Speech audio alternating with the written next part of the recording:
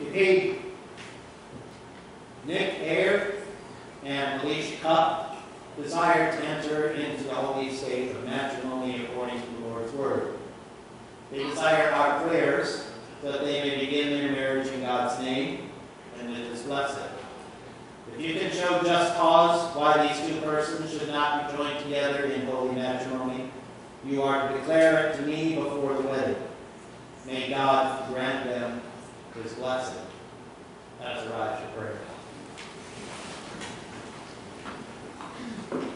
Heavenly Father, you established matrimony and desire that it be kept holy.